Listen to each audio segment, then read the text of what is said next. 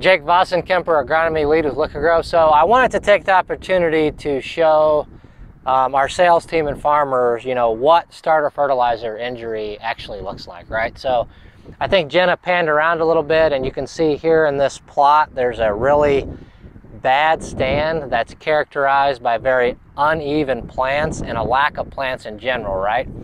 And then when you dig up the seeds, you know, they literally did nothing, right? So what happens when you have starter fertilizer injury is essentially that starter is salty, right? So it sucks all the water away from the seed, and then the seed can't imbibe water.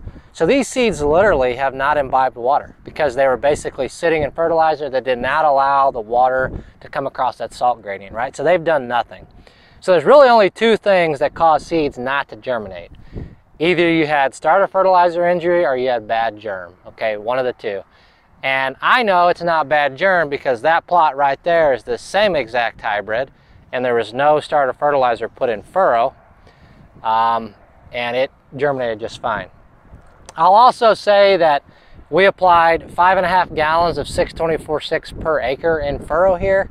It is a very sandy soil, but there's other plots out here that had the same treatment that don't have any injury. So I think this was a mistake on our part. I think that we must have had ATS or UAN in the line when we started, and that's why we had injury here. So I don't think that that 5.5 gallons of 624-6 was too much. It is a sandy soil. It was dry when we planted it.